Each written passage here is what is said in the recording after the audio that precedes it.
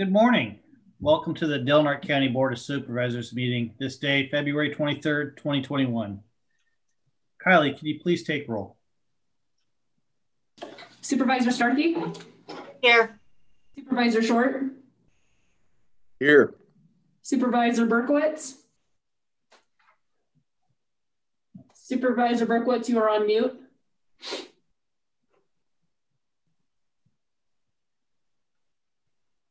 Supervisor Hemmingson? I'm here. Operator Howard? Here. Bob just I got chimed you, Supervisor Berkowitz.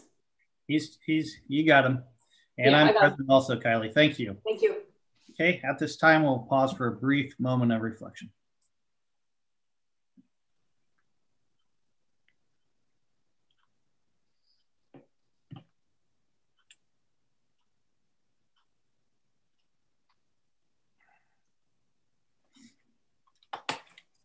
Okay, thank you. Supervisor Starkey, would you please lead us in the Pledge of Allegiance?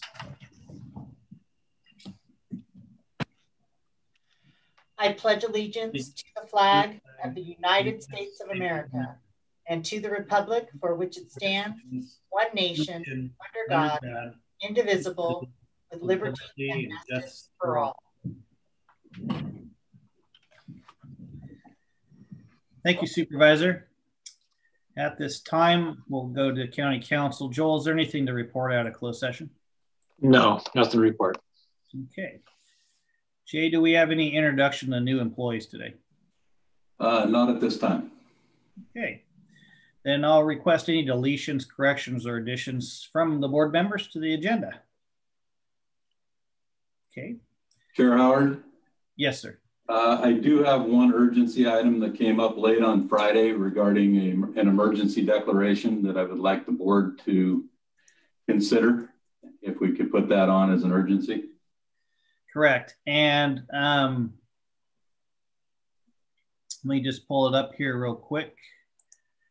And this is a emergency item as it relates to the winter storm events and closures of various highways in Del Norte County as a result of these winter events that have are circling around, essentially a disaster declaration for Del Norte County as it relates to the winter storms. And I would move to add that item to the agenda as an urgency item. We have a motion. I'll have a second. We have a second. Okay, public comment on adding that item as an emergency agenda? Chair, I'm not seeing any public comment at this time. Thank you, Kylie. Kylie, please pull the vote. Supervisor Starkey? Yes.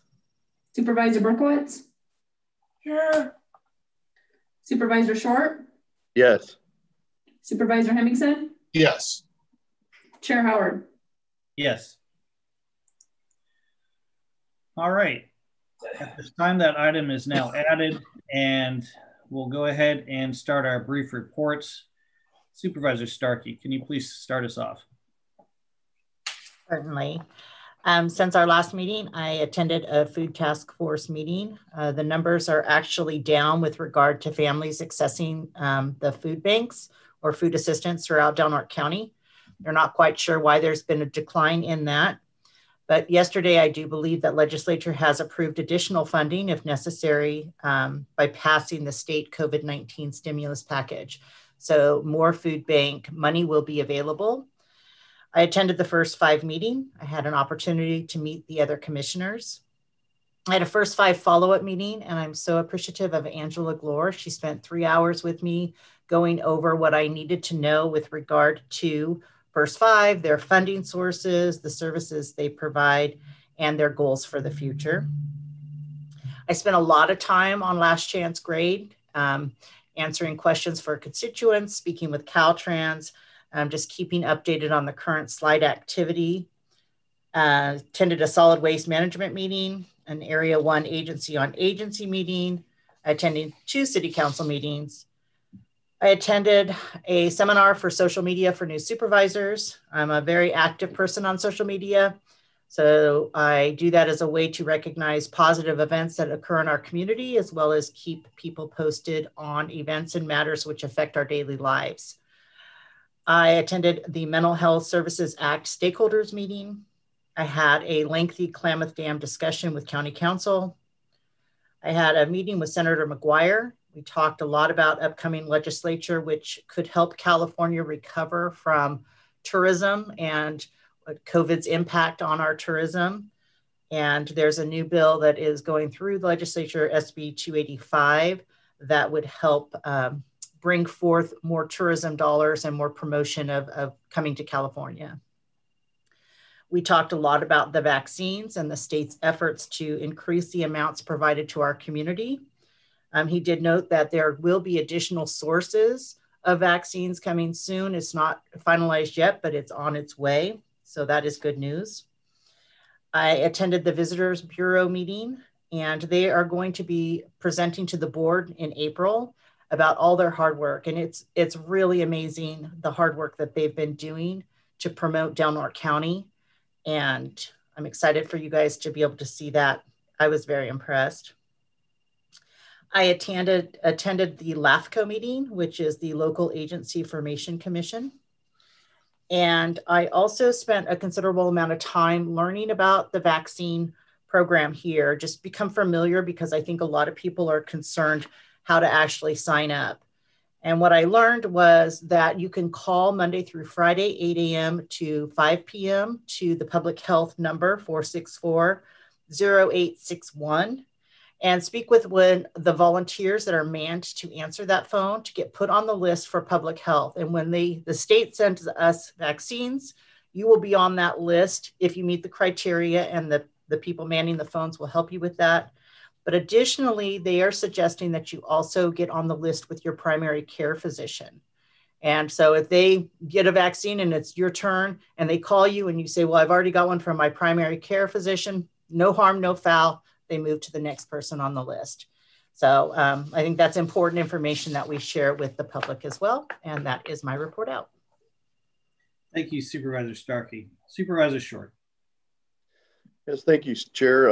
Since our last meeting, I attended the North Coast EMS Medical Advisory Committee meeting, North Coast EMS Trauma Advisory Committee. That was a very interesting discussion on how trauma patients are handled in our region. Also went back to prison. I attended the Pelican Bay State Prison Citizens Advisory Committee. Attended Del Norte Solid Waste Management meeting, City Council meeting, and as Supervisor Starkey attended also the CSAC New Supervisors Institute network and social media session. Also like to brag a little bit, for the past couple of weeks, we traveled to Cheyenne and welcomed a new granddaughter into the world about 9 days ago. So proud to say that everybody is healthy and glad to be home. And that's it for me. Thank you, Supervisor Short. Supervisor Hemmingson. Yes, congratulations, Sarah. Yeah, I had a few things going on. Had a lot of discussions about the airlines, the talk of moving the hub to Sacramento. And we currently go to Oakland. And the overwhelming support was to stay with that destination of Oakland. A lot of fine discussion, a lot of information. Had a lot of calls and a lot of texts and a lot of emails on last chance grade. So we had a lot of constituent concerns. And of course, Matt Brady has been absolutely outstanding in putting out information, both through social media and for me personally, texting me on some issues. Also had talked to some constituents about some elk issues. I had a cable committee meeting. I'm on the board of directors of a cable committee bringing in a trans-Pacific cable to Humboldt County. This is not power, and I think there seems to be some confusion in the public that this is a power cable. It is not. It is data communications, fiber optic communications that will be, trans-Pacific. So it's going offshore a considerable distance. I had an RCRC board of directors meeting, and then later that afternoon we had a virtual retirement for Greg Norton, who was our president CEO, had been there for 19 years, I believe, or something like that. He has been a great asset to RCRC. We have since then hired Patrick Blacklock to replace him as the RCRC president and CEO. I think he's going to be a good fit. Very happy to see him come on board. Very hopeful that that goes well. Going back to the airline situation, we did have a Border Coast Regional Airport Authority meeting to solidify the continuation of air travel to the Oakland airport. So we're going to continue on with that. And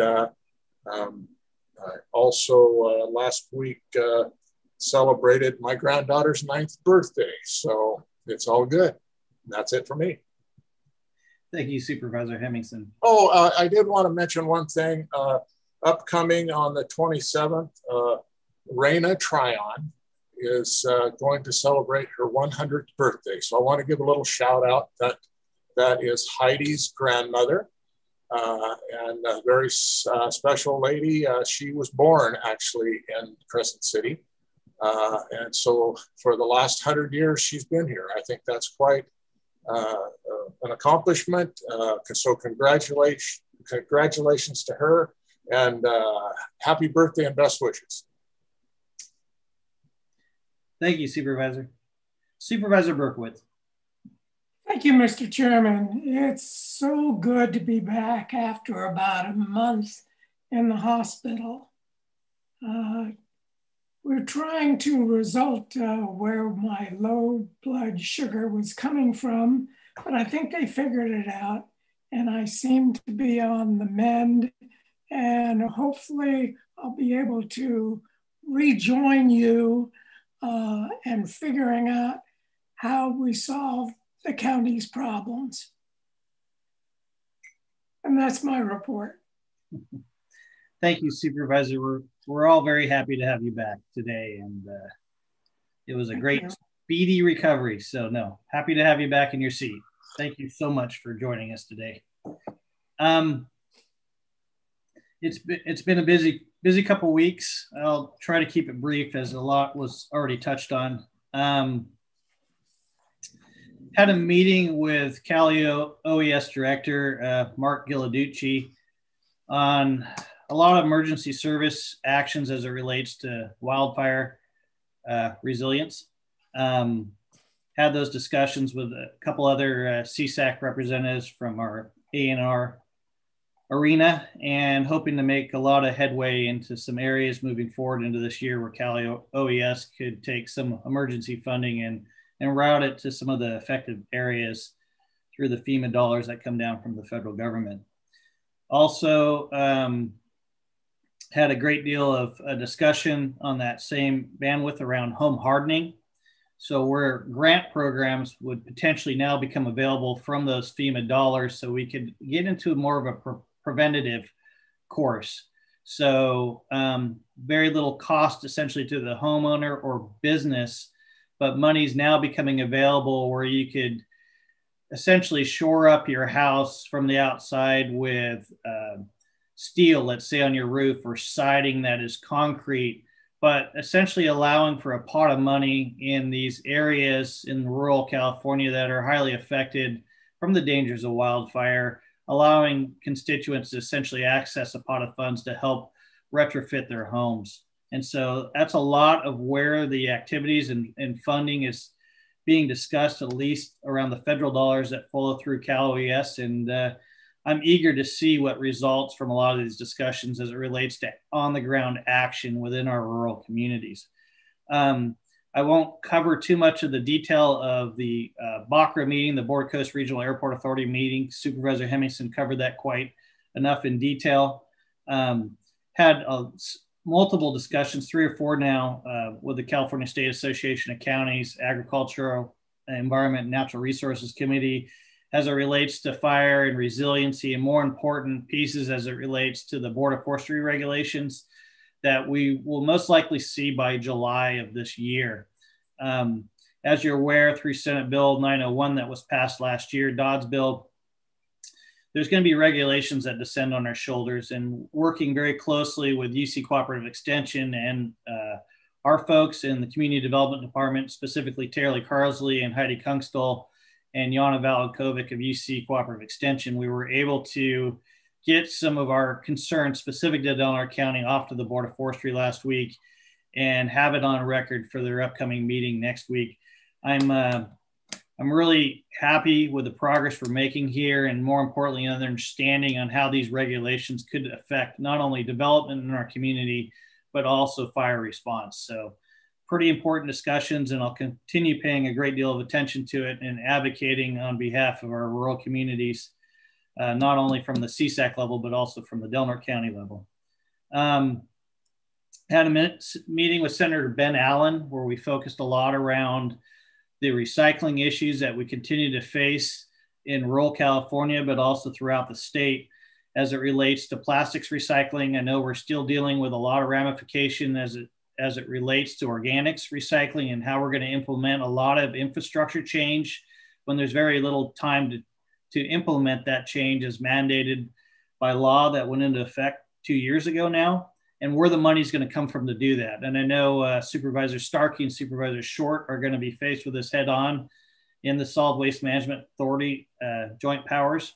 But I have full faith that they're going to be able to work a lot of these out and look for exemptions where necessary to get rural California through some of these tough conversations. Also, what I was most shocked about with that discussion was Senator Allen, who prides himself at being one of the more foremost senators out of Santa Monica on, as it relates to waste and movement around such materials, that he was still unaware of this issue we have with treated woods. We still have zero movement in the state of California on the disposal of treated woods. And this is extremely upsetting, and his staff hadn't even informed him about this. And here we are in almost the March, still no discussion at the state level on how this is going to be resolved and how waste, essentially considered now hazardous, will be disposed of. And no movement in the governor's office on it either. So gridlock and bureaucracy at the state level is, I guess, something that we have come to expect, but we shouldn't accept. Had meetings with Stafford Laird, Deputy Director of the California Department of Fish and Wildlife as it relates to elk. Also had conversations with constituents in the Hyuchi area around the Hazeltime Lane, which is a private drive, not only on access to the river, but criminal type issues and activities that have been taking place over there. Have been talking to department heads about various frustrations as we move forward in conversations around getting things done in the county. And I'll just leave it at that right now. There's a lot that this board needs to talk about in the near future, and I hope we find some mechanisms to do that collectively as a board. Vaccine frustration, as everybody's mentioned, continues to be an issue. Using our lobbies like CSAC and RCRC to get some traction with the state to get vaccines flowing to small rural is going to continue to be a huge issue. Unfortunately, the models that have been set up that allow this flow of vaccine to small rural, especially Del Norte County, don't benefit us. And we continue to see a slip and a slide in inconsistencies of materials that eventually wind up in Dr. Raywald's arsenal to get folks that are important to us treated, especially those elderly folks that are extremely important to us. So I hope to have more discussion of this with Dr. Raywald during that time item today. Multiple calls with not only Senator McGuire in the last 2 weeks, but also Matt Brady, as Supervisor Hemmingson mentioned. Both Caltrans and our senator have been extremely active in discussions associated with last chance grade. They're on it. Matt has done an incredible job getting emergency funds in order to get materials moved It frustrates me to no end that all of a sudden when these materials land on Highway 101, they become ours and not the property of the ocean down below. When you're moving 10,000 yards of material, you can move 1,000 yards a day pretty easy by conveyor, just dumping it over the side of the hill. But unfortunately, the state says now it's the property of Caltrans when it hits our road, and it's an environmental hazard. It's frustrating as heck. We could have this highway open a lot quicker, but we need to find mechanisms in order to treat this. And also had a CSAC board meeting where we discussed a lot of issues around the budget that the governor has now proposed and what's going to go forward here in 2021. So it's going to be interesting as things roll out, but I'll stop there in relation to time and move forward with the next items on our agenda. So it is 10:22. I think we have time to take up item number 11 real quick here, which is approve and adopt a resolution of the Board of Supervisors of Delaware County establishing a Measure R transaction and use tax oversight committee as requested by County Council. Yeah, so the ballot measure promised citizen oversight, and the ordinance required the board to create that body by resolution. So that's what this is. The highlights are that it'll be a panel put together from people in the unincorporated area of the county. And there'd be an application process. The clerk recorder would kind of screen them and put 5 forward for the board to choose. So the board doesn't have to, have a bunch of competing motions or interview people. It should be nice and clean. Rather than doing every board member choosing somebody like a planning commission, because not all districts have equal number of people in the unincorporated area. What the resolution says is that we shall strive for regional balance, but it's not a locked-in thing. It'll be a meeting before the proposed budget and then optional after, staffed. And then the mechanism that I'm proposing here is that they'll just answer some specific questions so that it doesn't become kind of a large, confusing process. There's just some specific questions that are designed to actually create kind of a clean record. Here's what the money was used for.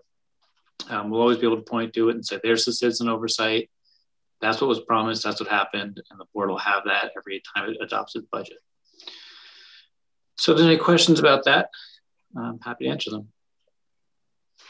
Questions from the supervisors? I do. And this is in the resolution. It doesn't have like what the criteria is for the candidates that are going to apply. So there's an application, I'm assuming. Do we have any idea what's going to be on that application? There is an application. I think Tony drafted it. It asks basic questions, kind of why you're interested, what are your qualifications, but not really knowing who's going to want to do this, who's going to apply. I didn't want to bring forward an application for the board to approve and then set in stone. If you would leave that to the discretion of staff. And then that can always be part of the public conversation when it comes to the board. But I don't know what really qualifies somebody for this. I think that's a little bit open-ended. Let kind of see who comes. If the board wants to create something more specific, we certainly can. I'm just not sure what exactly the qualification would be. Well, and I understand that, but it just seems like if you're going to put this on the register of voters to select the best 5, what's the criteria in determining what the best is? I mean, that's fair. I mean, if you want to, give us direction to create criteria, we can.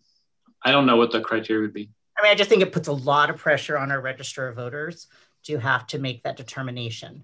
If we get 50 applicants and they have to narrow it down to the best 5, but we don't know by which mechanism they decided what the best is. I guess that's my only concern, is that I don't feel there's any real guidance. Like, should they have some financial background? Should they have an educational background? Should they have, what are their conflicts of interest? Are we going to weed them out based on that? I mean, there's just a variety of things that I think that we should clarify before we put that out. That's my opinion. We certainly can. I mean, I talked to the clerk recorder, the elections official, about this. She's seen it. she's comfortable with her role in it. I don't know, I would need more direction from the board about what those qualifications should be. I don't want to admit them. Yeah, when the city did their Measure S, they had the application was there and they had the supplemental questions, right? And it was very specific. Why do you want to even be on the committee? What personal and professional experience do you have that makes you a good candidate for the committee? So there was some specific questions. And so I think that, I just think that we need to kind of guide what that's going to look like. So. Yeah, there's, we can absolutely, bring the questionnaire forward for the board to approve. Absolutely. Joel, I also see Alicia on the line, and maybe she could help answer some of these concerns as expressed by Supervisor Starkey.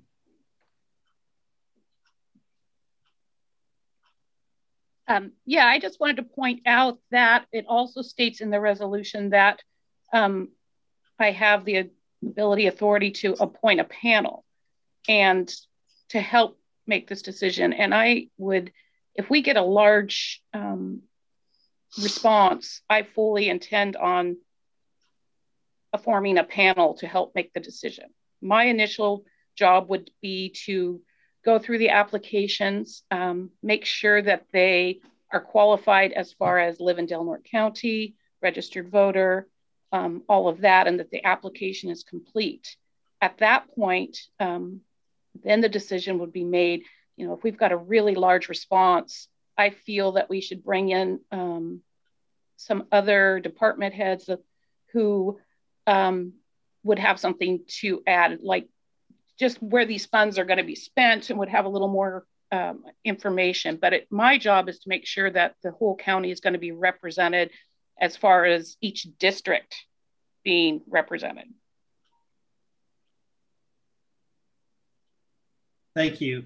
I'm not sure, Valerie, if that addressed some of your concerns, but I think Joel's got the basic concept of what we're looking for there. Okay, so sorry, Valerie, go ahead. No, I just, I understand, but to sit down in a room with 50 applications, I think that there needs to be some sort of transparency with the public as to why we select certain people. And so I'm just trying to look forward and trying to prevent any kind of problems later on. So I think that if there was, some sort of guidance on what they were looking for, that's just my opinion.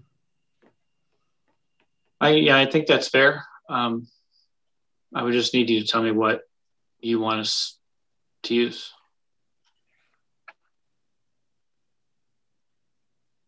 Well, for one, somebody that understands budgets and county budgets. That's an enormous undertaking a lot of times, just to kind of understand why things are allocated the way that they're allocated. Yeah, they are complicated, and the CAO and the auditor or their designee are non-voting members of the panel to help explain that. I would worry that if we had a requirement that you understand county budgets, we wouldn't get 5 people. But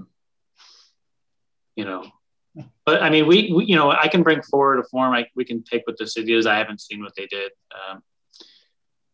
We can come back. So, Supervisor, are you looking to table this item potentially or just give direction at this point in time and pass the resolution?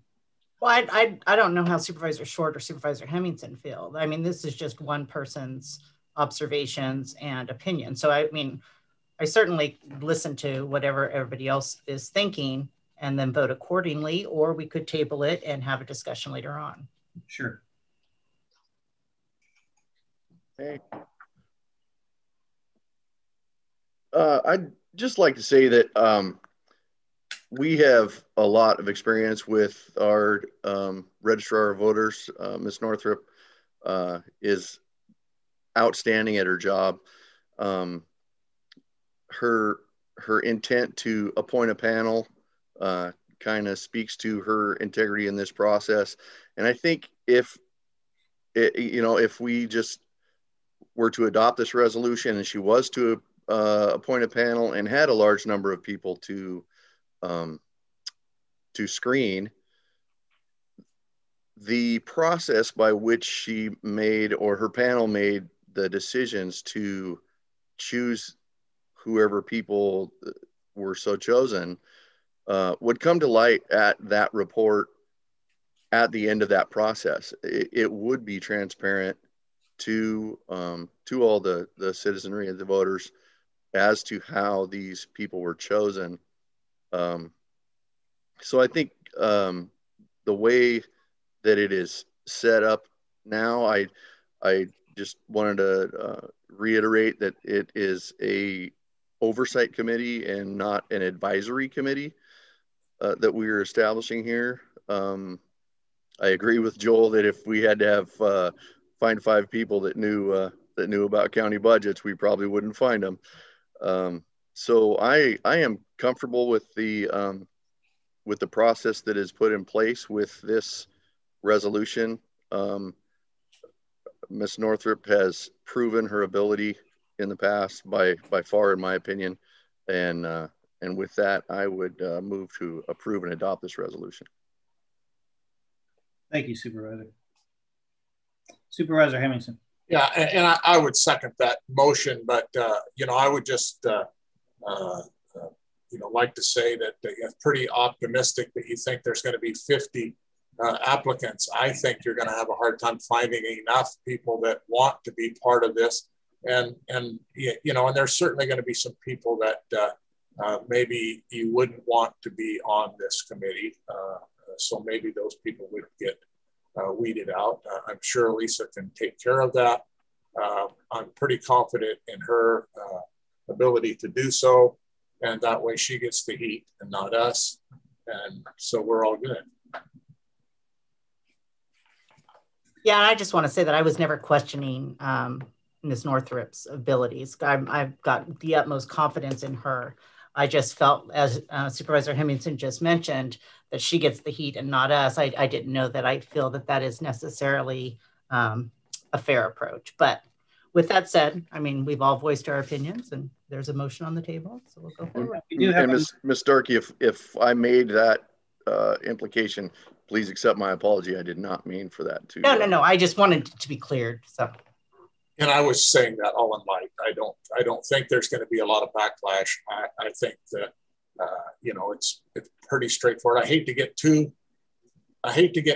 narrow with this. You know, I think it's better to be a little broader in trying to be able to bring people in to do this rather than having certain criteria that might eliminate some people.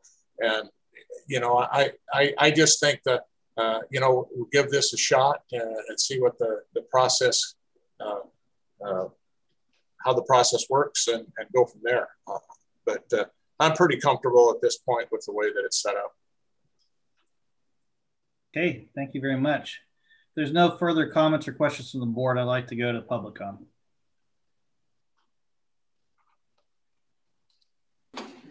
Chair, I'm not seeing any public comment at this time. Okay, Kylie, could you please pull the vote? Supervisor Berkowitz? Yes. Supervisor Starkey? No. Supervisor Hemmingson? Yes. Supervisor Short? Yes. Chair Howard? Yes. All right, we're going to move back to our 10:25 timed item, which is our public comment period. Members of the public may address the board on matters which are within the jurisdiction of the board. If you are addressing the board regarding a matter listed on the agenda, you may be asked to hold your comments until the board takes up that matter. Please limit your comments to 3 minutes or less. Kylie? Sure, I have one written, but it's related to COVID, so I was going to hold off until Dr. Raywald presents. Other than that, I am not seeing any hands raised online. Okay, very good, Kylie. Thank you. Then we'll go ahead and close public comment and move to item number 10, which is our 10:30 a.m. timed item, which is a presentation from Dr. Raywald. Doctor, are you with us today? Good morning. Can you hear me? We sure can. Good. So I'll get started. I'll try and keep it fairly brief. For starters, I don't usually quote the state or national statistics very much when I present to you, but I think yesterday passing the 500,000 mark for people dying from COVID-related problems in the country is kind of important to note. That's a pretty big number, and obviously everyone knows that. Locally, we are doing okay. I wish we were in a little bit better spot in terms of our case counts, but we know that a good portion of our recent case numbers are centered on some outbreaks, and that has a little bit of a different tone compared to, general cases emerging from different directions in the public. I'm hopeful that it will not move us in terms of tier status. I don't think it will this week. I'm a little more concerned about next week or perhaps the following week, but we will see. We're going to actually be talking to some state people today, this afternoon, and I'm going to lay some preliminary groundwork about our outbreaks, because I think that does play a factor in their determination of where we land in terms of tiers. I would like to keep us in the red as long as possible. Vaccinations are what's on everyone's mind, so I'm going to turn to that. We have a backlog of over 1,000 doses that we're waiting to have delivered, which would be great to have because we could expand what we're doing. We can't really expand what we're doing until then. We have enough on hand to cover our mass vax clinic that we're having this week, and we think there would be enough to cover next week's. We are cutting down to almost no new doses for the next 2 weeks to any of our partners in the community. I want to remind everybody that we are still the sole source for vaccine for the medical offices in our community and our county that are vaccinating their patients. So it's kind of a tight moment in terms of vaccine supply. If we get vaccines this week, everything's good and we're back in business. But right now we're being very cautious and trying to keep our inventory from drying up. We probably have averaged about 350 doses of vaccine a week since the vaccine rollout started in terms of getting out into arms. We received a little over 300 doses of Moderna on an average weekly basis since they started shipping Moderna. And we've also been using a Pfizer allocation that came out of Humboldt County. I've mentioned this before on a presentation. That is almost gone. There are about 50 doses left in the freezer down there as of this week. We have submitted our paperwork to the state to have our freezer certified so we could receive Pfizer. We haven't heard anything back. We're going to do a little prodding. In fact, in the meeting today with the state people, I'm going to mention that as an issue that we'd like to know, to make sure that we're not missing a step to get ourselves approved. We'd like to get our second freezer, which is located at Del Norte Community Health Center. We'd like to get that approved as well. And then we could have 2 freezers capable of receiving and holding Pfizer vaccine. We have plans to try and increase our mass vax clinics to at least a weekly basis, but again, it depends on the supply. You kind of have to match your vaccination program to the supply available at the time. And there have been some signs in our recent allocations that the supply is improving. Not a huge amount, but it has trended upward. We've had a couple of shipments now in the 400 to 500 dose range. Those are not received, by the way. Those are part of the batch that are waiting to be shipped. But the trend is starting to show up that maybe there's a relaxation in vaccine supply. So hopefully that will continue. There's a lot going on at the state level. Probably you've all heard about My Turn, which is the state vaccination enrollment program. So people can sign up and choose a clinic and go get their vaccination done. A lot of small counties have voiced repeated concerns with the state about the fact that you can sign up for this in any county and go to another county and have your vaccination done, which would swamp us. I mean, we would be unlikely to get even half of our vaccination allocation into the arms of Del Norte residents if that opens up full bore. So until that happens, we are really hesitant about participating. We are told, however, that we don't really have the option of opting out. The expectation is that the entire state is going to be part of this program. We are hopeful that they are listening to our concerns and will allow us to have vaccination clinics that are essentially private for Del Norte residents only, or some other means of blocking out of county or out of state travel to get vaccination.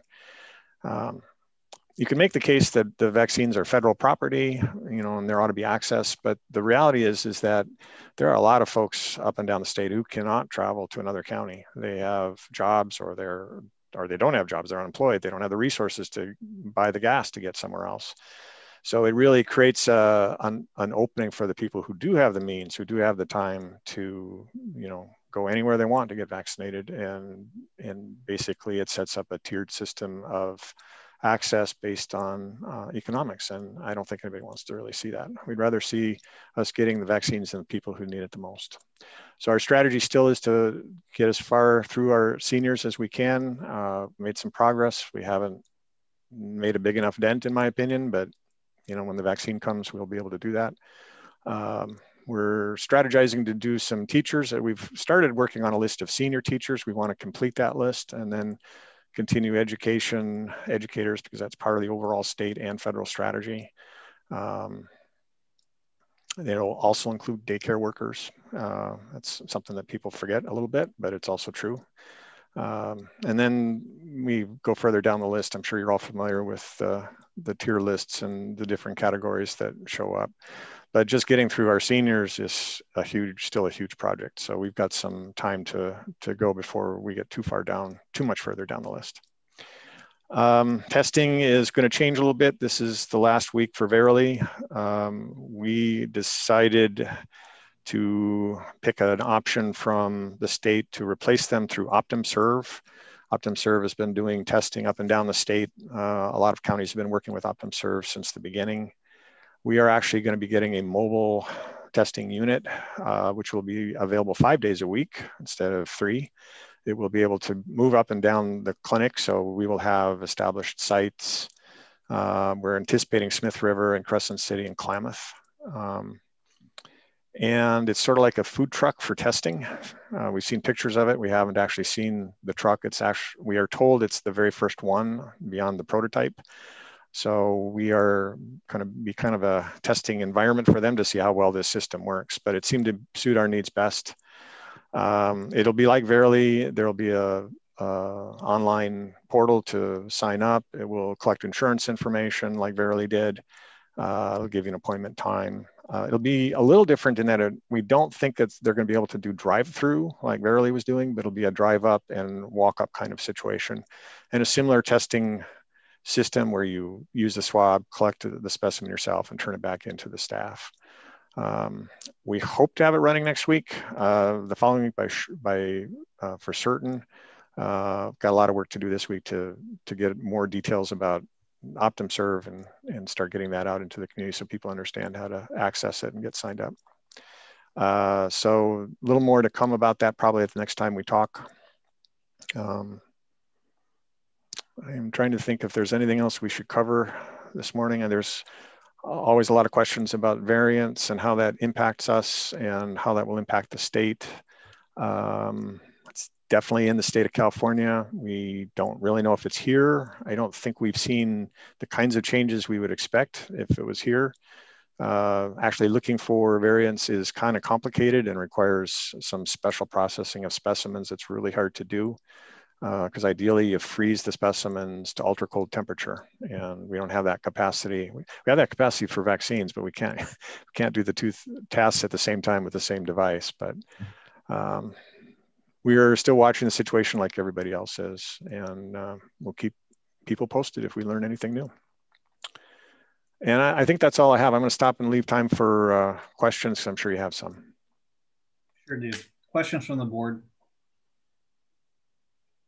Okay, I'll go ahead and get started, Dr. Raywald. Several points. I'm glad you brought up the testing piece of this. You look around surrounding communities, and no matter who the lab is, there definitely seems to be a duration of time that we're dealing with getting results back. My hope is that over the last year that would have improved, and it definitely doesn't seem to be improving, and maybe it will with this new contractor. but all I got to do is look south to my son's college campus, where he gets tested twice a week and has results on his phone within 15 minutes. And the level of frustration that I've had with how testing is occurring, I can't understand it. It doesn't make sense where some communities could turn around testing within a matter of minutes, and other communities like ours, it takes 4 days. So can you talk to us about testing again? What's the long-term strategy for this? Are we always going to use outside contractors provided with the state? Are we going to roll some of this in-house? And looking forward to the future, how we're going to do this with some of the requirements that we've seen, like, okay, I want to hop on a plane in 3 days, yet I'm required to have a test within the first 36 hours. How is that going to be accomplished? So if you could kind of address some of that, that would be helpful.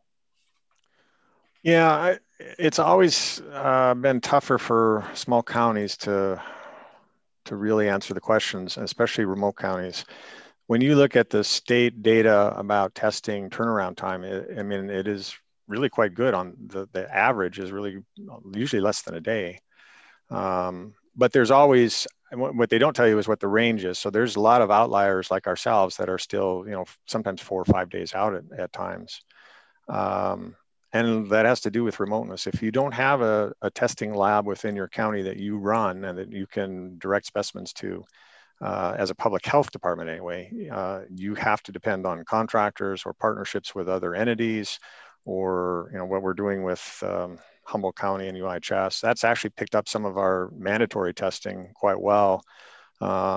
It is not opened up to the public as fast as we wanted, and unfortunately there's nothing that I can do to make it happen faster.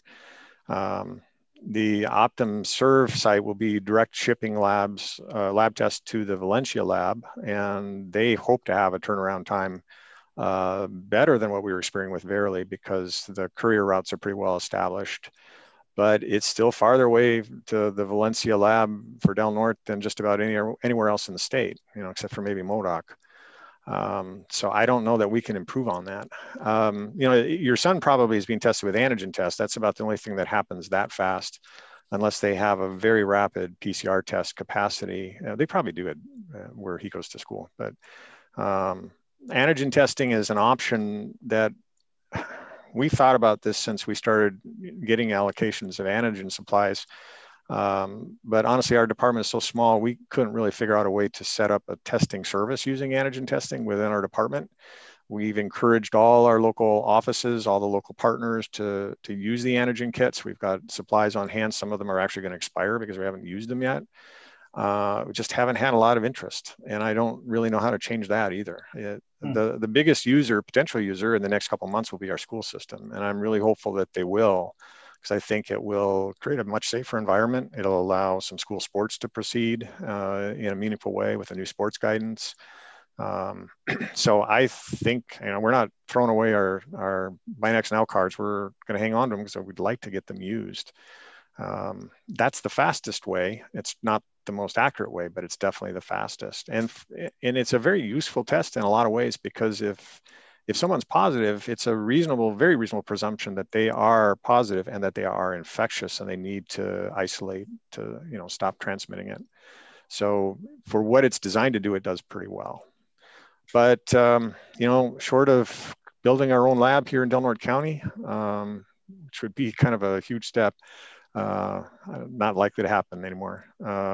There really is not a good way to match the turnaround times that the rest of the state experiences, just because the resources are co-located to those places, and the resources are not co-located here. The closest is Humboldt Lab, and they're pretty full. They're pretty busy. We've actually been saved in a lot of ways by having Sutter's lab here, because they've had in-house testing in a limited fashion since the beginning. So we've been able to direct those key cases that we needed to identify quickly, and they have never refused us. I mean, they have worked seamlessly to keep everything in check. I have nothing but praise for the lab and how they've helped us. They supported the nursing home. For months they were processing lab requests from the nursing home.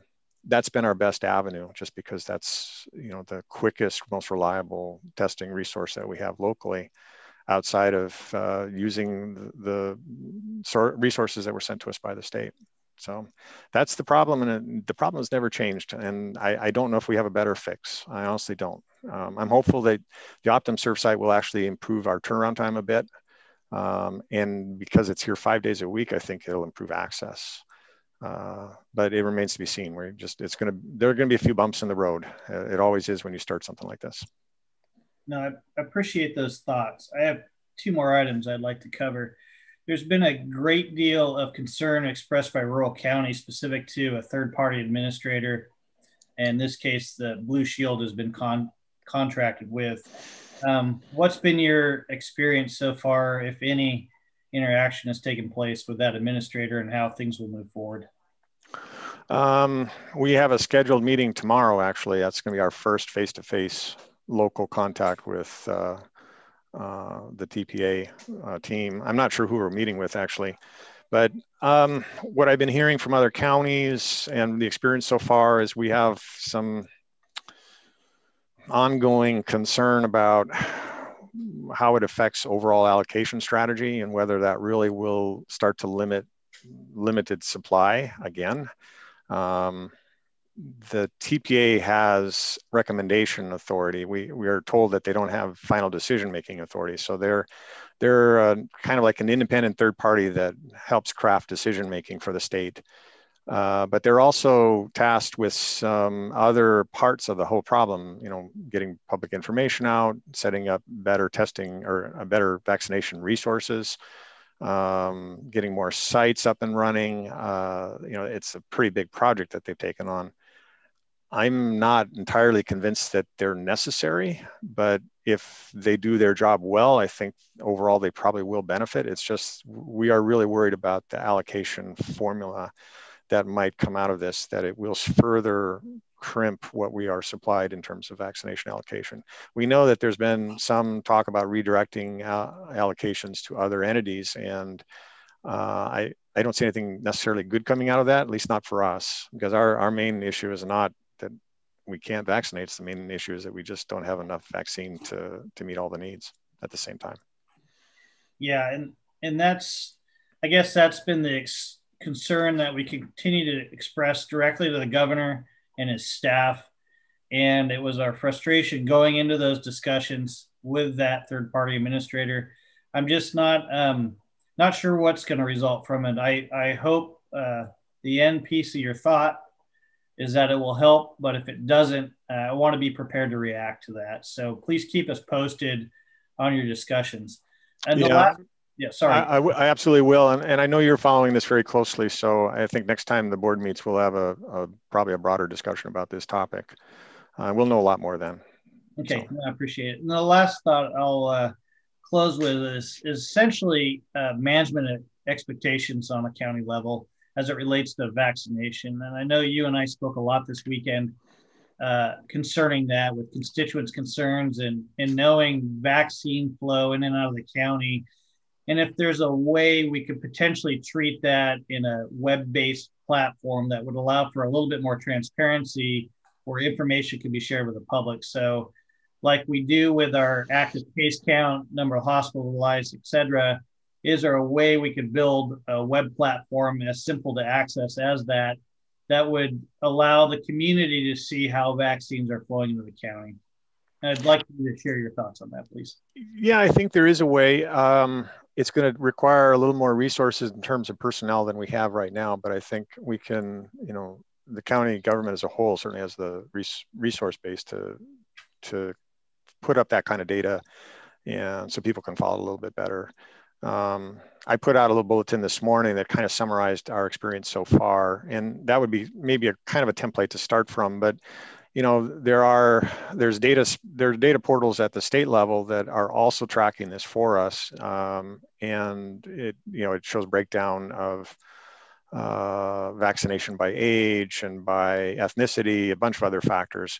And that's kind of what I think people are interested in, but I think more people are interested in just when can I get my vaccine? And I don't know that kind of data reporting is going to really answer that question. Right. I think the short answer is you can get your vaccine when we have more vaccine to give. And this week, if we get everything in, we'll have quite a lot for a while, and we plan to use it. But yeah, we can certainly take a look at it. I think we can expand our COVID hub and include something like that. And it's probably a good time to do that. You know, we're getting more into stride with vaccination, and it's becoming more of a regular thing. So it's probably will be useful to have something like that available. Very good. Thank you, Dr. Raywald. I'm going to go ahead and open it up for public comment. Kylie, you did mention you had a written comment to share. Yes, and this is from Mr. Jeff McCadden. It's regarding COVID-19 vaccine and precautions. It says, many of us in the elderly population are wary of the COVID-19 vaccine due to the lack of thorough testing. Given a few months, could it cause body parts to drop off or turn people into brain-eating zombies? Will offspring of vaccinated people be born looking like overgrown, 3-eyed, 5-armed, 12-fingered Chernobyl pollywogs? Recent surveys indicate 2/3 of the population will not take the vaccine. The president and VP took the vaccine on camera, but were they actually injected with the vaccine or simply given normal saline? Were they look-alike stand-ins? President Biden recently denied that the vaccine existed before his inauguration. I would like to see all of our local elected officials and executive managers inoculated on camera to display their unanimous faith in the vaccine safety. Close-ups of the vial labels and the top tabs being removed and syringes being filled will be important to prove authenticity. While you were at it, Dr. Fossey recently told the public that it only makes sense to wear 2 masks to prevent COVID-19 transmission. He now adds that 3 masks are even better. Our county should be on the vanguard of COVID-19 precautions. A video of our elected officials and executive managers demonstrating the first 100% effective COVID-19 countermeasure would be both an inspiration to the world and a credit to this community. They should start by stuffing a sock in their mouth and covering it with duct tape, then stuffing 4 cotton balls up each nostril, putting on 4 face masks and topping it all off with a thick clear plastic bag zip tied tightly at their neck. To conclude the video, it has also been demonstrated in China that anal swabs are most effective for testing COVID-19. Thank you for your time and consideration of these modest recommendations. Sincerely, Mr. Jeff McCadden. Thank you, Kylie, for that color. Is there any public comment on those live with us today? Chair, I'm not seeing any hands raised. Okay, very good. Any further questions for Dr. Raywald from the board? Chair, I just had a hand come up. Okay, very good. Please allow them in. Okay. Odette, you are on. You just need to unmute your mic. Okay, thanks. I wanted to thank Chris and the doctor for their response to my questions and concerns. I really appreciate you taking the time to do that. I also would like to ask, because of the problems with 101, and I understand that our vaccines come from Humboldt up 101, is that going to be an issue with getting the vaccines, or are we getting some alternate ways of transporting the vaccine other than 101? I'll answer that. Thanks for raising the question, actually, because part of the answer is we do depend on 101 to get the rest of our Pfizer doses. And yesterday we actually, in fact, I took a ride on an air ambulance down to McKinleyville, to the airport down there. And then someone from CalOR picked me up and took me to the vaccine freezer. We picked up the doses for this week. And then I turned right around and went back to the airport and got on the air ambulance and brought them back. That was the only way to solve that problem, other than sending someone literally about 8 hours by road to circumvent the slide. So yes, the slide impacts us. It also impacts us for getting our testing specimens down to the UIHS lab or to Humboldt lab, because that's the only quick way to do that. That's actually a larger concern at the moment. The Moderna vaccine can come by different routes, and we don't really know. We have never asked them if they come up 101 when they deliver it, or if they fly in and then just locally deliver it. you know, we do have FedEx delivery by air into our own airport. So I think the Moderna vaccine is going to find a way to get here. We're actually going to ask the delivery people when they come to give us a backlog of how they got the vaccine there, if they know, so we can trace backwards just to see if the delivery route is as secure as we'd like it to be. But you're right, the Pfizer vaccine for us is a challenge. We only have a few doses left. We have about 50 doses left in cold storage down there as of today. So the slide could be a problem. We might have to make another air ambulance trip. And by the way, I want to thank CalOR immensely for the experience. It's something I've always wanted to do, is ride in an air ambulance, not as a patient necessarily, but just to see what it was like. And they have, you know, like they've been doing all along, they've really supported us. So they made it possible for us to get our Pfizer vaccines this week. So I want to give them a shout out and thank them. I appreciate those comments. Supervisor Hemmingson. Yeah, thank you, Chairman. Dr. Raywald, I'd like to take a step back about the freezers. I was under the impression that we had 3 freezers. You only mentioned 2, which is only part of my question. If we were able to have those freezers up and running and certified, they would then be able to fly the Pfizer vaccine to us directly. Is that correct? And the other thing is, my understanding is that Pfizer, the next vaccine that they're doing or whatever, is not going to require this cold storage. So a little disappointed that we're not up and running on that. I realize that's not your fault, but we've had those freezers for quite a while, and getting the certification that certainly seemed to be slow at the very best. Yeah, it has been slow to us as well. I'm not going to make any excuses about it. We had to walk through the process, and we think we believe quite strongly now that we've done everything that we need to do at our end to make sure it happens and that it gets certified. The third freezer was defective. We are packing it up to send it back. They sent a replacement. We actually think what we'd like to do is configure that freezer to store Moderna vaccine. So we want to reprogram it to a lower cold temperature and make that a large volume storage depository for Moderna, which makes more sense to us to be able to do both, because we don't need 3 freezers for Pfizer in a county this size. Probably 1 freezer would be enough, and certainly a second one as backup is more than sufficient. So yeah, it's here. It's just in the process of getting reset to use for Moderna storage.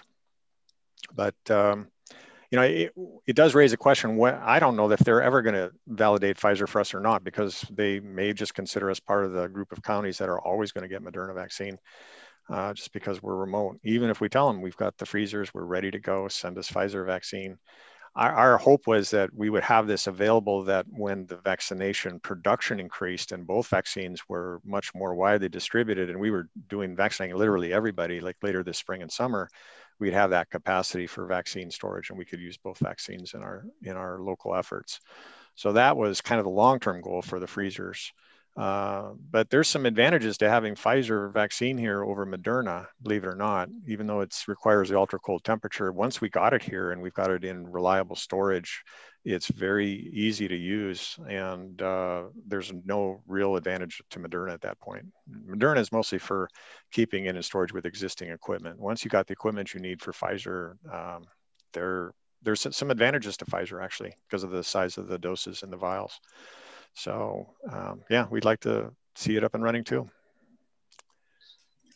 Dr. Raywald, quick follow-up on that. The certification, is it state or federal?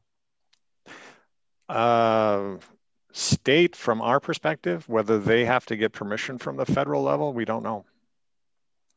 And yeah, that's a good point. It may actually, the hangup may be that they had to submit a list to the CDC at the very beginning of the vaccine rollout, and now it's really hard to change that list. We don't know.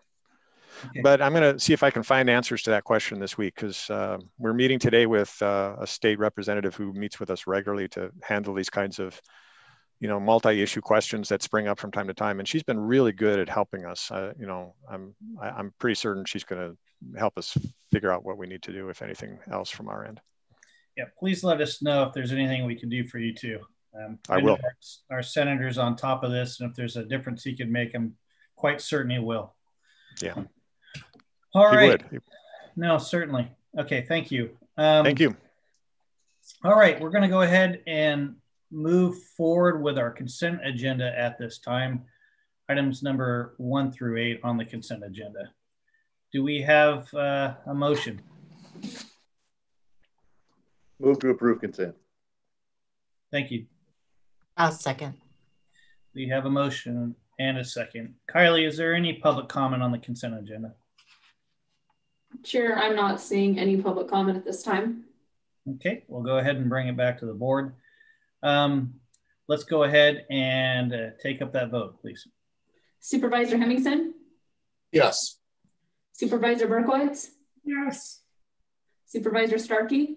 Yes. Supervisor Short? Yes. Chair Howard? Yes. Jay, if it's okay at this time, I'd like to go ahead and take up the emergency resolution. Are you going to be joining us on that one, or Kimmy going to be joining us on that one? That'll be me. Okay, very good. So late Friday, because of the potential for long-term shutdown on the highway and the 169 and the storms, as the OES director, I declared an emergency, and it's required within 7 days that the board take up that declaration and either ratify it or not. And essentially what this is a step forward in anticipation that perhaps the state of California, the governor, will actually declare an emergency for last chance for grades and possibly the storms. And so at this point, the declaration before you addresses specifically Highway 101 and the storm-related shutdowns and the potential need for additional resources if that continues to persist. Mr. Chairman, I would move for approval. Thank you, Supervisor. Second. We have a motion and second on the table. Further discussion from the board? Okay, let's go ahead and go with public comment. Kylie, any public comment? Chair, I'm not seeing any raised hands at this time. All right, we'll go ahead and bring it back to you, Kylie, and can you please pull the vote? Supervisor Berkowitz? Yes. Supervisor Starkey? Yes. Supervisor Short? Yes. Supervisor Hemmingson? Yes. Chair Howard? Yes. All right, let's go ahead and move to item number 12 on our agenda, which is approve and adopt the Donut County Planning Commission's procedure manual as requested by County Council. Yes, hi, Chair Howard and board. Thank you. I'm here to present that item, and I hope that the manual itself speaks clearly to its purpose and intent. This was a coordinated effort, obviously, with the Community Development Department, and personally, I'm proud that it came in under 5 pages. I think it packs a lot of good and valuable information into a short package, and I hope that it's going to provide a lot of value to the staff and to the commissioners and to the public about the Planning Commission's procedures. So I'm happy to answer any questions you might have about that document. I'll just make a quick comment and then we'll turn to Supervisor Hemmingson. I'm extremely glad to see this guidance document policy move forward for our consideration today. I know there's been a lot of concern with the Planning Commission in the last couple of years that have been not only raised by the community, but also staff members, especially as it relates to conflict of interest. And so I'm super happy to see that addressed in here, and also the potential removal of commissioners for that matter. So appreciate your time on this, Autumn, and thank you for getting it to the board. Supervisor Hemmingson. Yeah, thanks, Autumn. Appreciate it. It looks really good. Did we not have a policy procedures manual in place prior to this? That is correct. Okay. As far as I could tell, there was there was nothing. It's authorized, but had never been drafted or adopted. Great. Well, thank you for doing that. Yeah, looks good. Thanks. Sure does. Okay, well, with that, I'll accept any motion from the board. I would move for approval. Thank you, Supervisor. I'll second that as well. We have a second from Supervisor Short. Kylie, public comment, please. Chair, I'm not seeing any public comment at this time. Okay, go ahead and bring it back to the board for a poll vote. Supervisor Starkey? Yes. Supervisor Berkowitz? Yes. Supervisor Short? Yes. Supervisor Hemmingson? Yes. Chair Howard? Yes. Okay, at this time, I'd like to go ahead and move forward with budget transfer items. We have 5 currently on our agenda today. It is my understanding that there needs to be some clarity on one or more of those transfer items, and I believe Director Snow is going to weigh in on that. Thank you, Chair Howard. Yes, for numbers 15 and 17, the Chief of Probation asked me to clarify in our discussion and summary, we referred to the previously approved budget by the probation department, and it's actually the approved budget by the CP, the Community Corrections Partnership. So I would just make that clarification, please. All right, thank you very much. So we'll move forward with approving and adopting budget transfer items number 02-01 in the amount of $5,000, 0204 in the amount of $20,000, budget transfer item 0205 in the amount of $5,000, transfer item 0206 in the amount of $29,306, and transfer item 02-07 in the amount of $30,000. Could I have a motion, please? We have a motion on the table. I'll second. And a second. Kylie, public comment on these items? Chair, I'm not seeing any public comment at this time. Okay, we'll go ahead and then bring it back to the board for a poll vote. Supervisor Hemmingson? Yes. Supervisor Berkowitz? Yes. Supervisor Starkey? Yes. Supervisor Short? Yes. Chair Howard? Yes. Okay. Moving into legislative and budget issues, where we consider miscellaneous legislative and budget matters pertinent to the County of Norte. Authorize the chair to sign and send appropriate letters with respect to board matters pending before the state and federal governments. We have an item 18, which is approve and authorize the county administrative officer to sign a purchase order for Google Workplace licenses for the period of February 10th, 2021 through February 9th, 2024 in the amount of $242,181 with annual payments of $80,727 as requested by the Director of Information Technology. Dan, are you with us today or would like to discuss this at all with the board? I am here showing up under County of Norte. That's how I'm connected into this meeting. The memo is there. We've used Google since 2012. They changed the naming of Google, and plus we're looking at purchasing the license through a different vendor. You can't purchase directly from Google.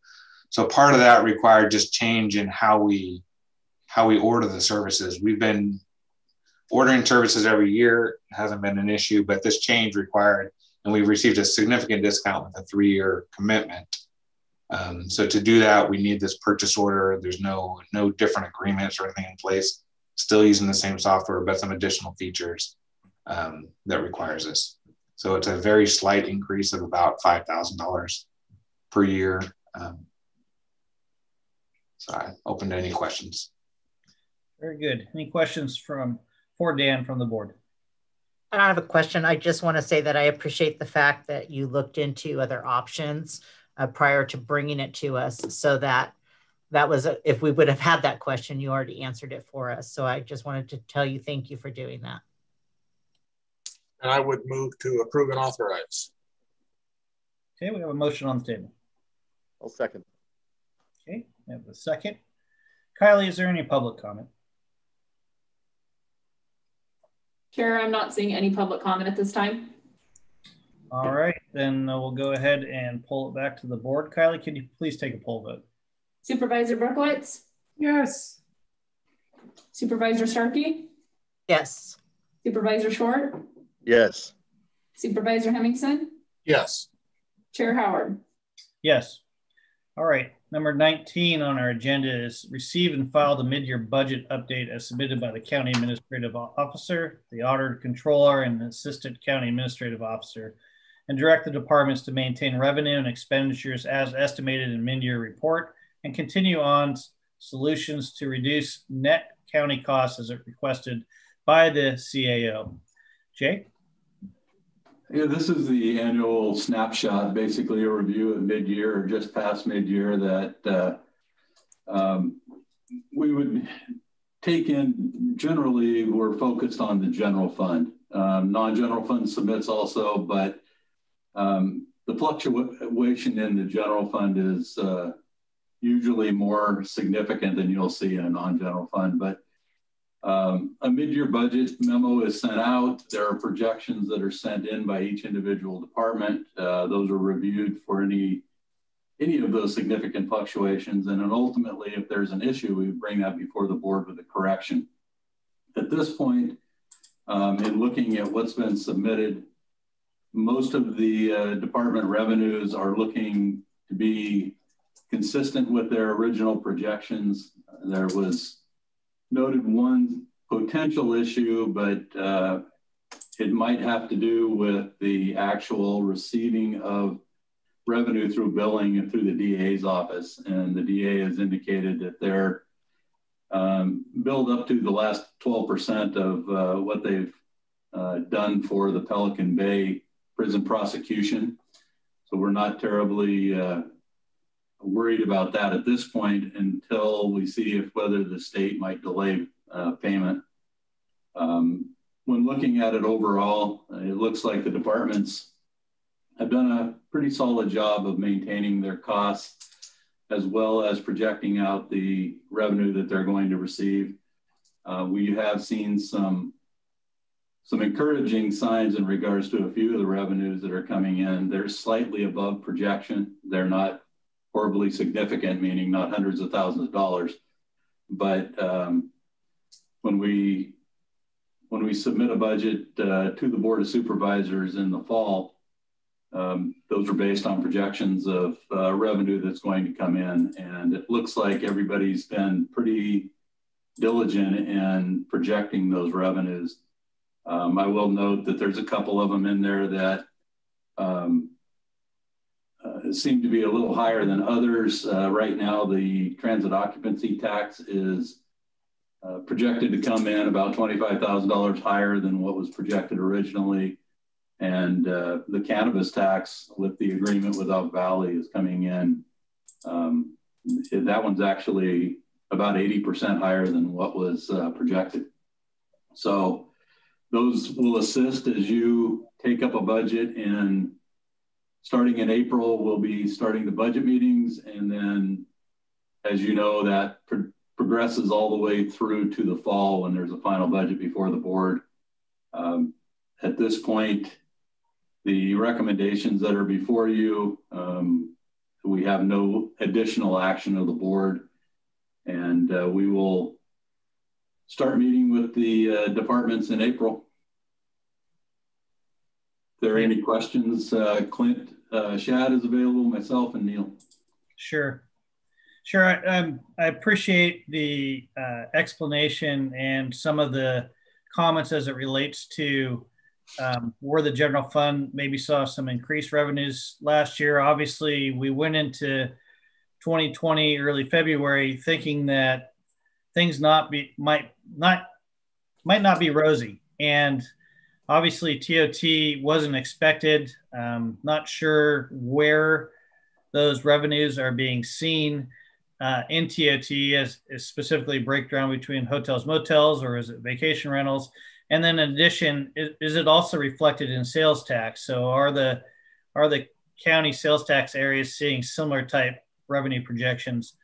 So no, appreciate you briefly covering those, Jay. What I really wanted to touch on with the board as it relates to this is specifically the sheriff and the jail, and some of the comments that were outlined in the report, trying to deal with this overtime issue. And I guess my concern is this, and I know staff is moving as quickly as they can, looking for an April 1 revenue collection type period for the Measure R sales tax revenues. And I know we're working diligently with our bargaining units to try to get things moving along there. What I want to ensure, especially when there might not be filled positions or other type of things that could be exacerbating those type of overtime revenues because other people have to come in and fill for shifts.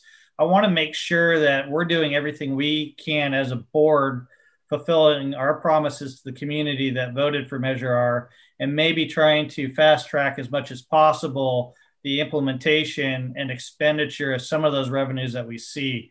So really appreciate all the efforts of staff to get this report in. But I do want to address that issue, and I'm not sure if you have the ability to expand it on this time other than to say that I know you're working on it, and I do appreciate all the efforts of both yourself and Neil and Clint to get this to us. Well, in regards to some of the comments you just made, no, we are not able to expand on those now because they're a collective bargaining issue. So yeah, this would not be the place to discuss those. And like I said, we're only about a month and a half out from starting a new budget process also. And those will be issues that we'll have to bring up with the board here after that, as well as part of the proposed. Thank you. Other questions for Jay?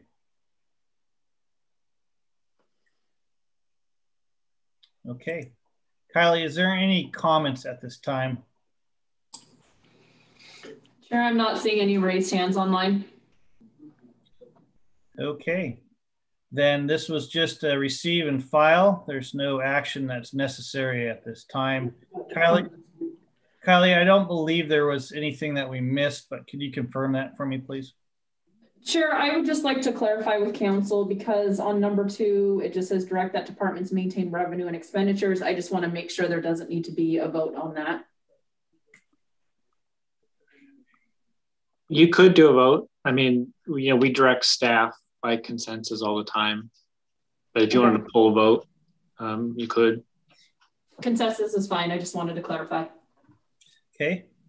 I'm assuming everybody has consensus on this. I didn't hear a lot of questions or comments. So, yeah, I see thumbs up, thumbs up. I think you have your consensus there, Kylie. Thank you. I'm sure we have not missed anything. Okay, appreciate it. So we did not finish closed session this morning, and we'll be going back into closed session after this board meeting. Most likely we'll have nothing to report out afterwards. So I appreciate everybody's time and joining us today, and look forward to seeing you all at our first meeting in April.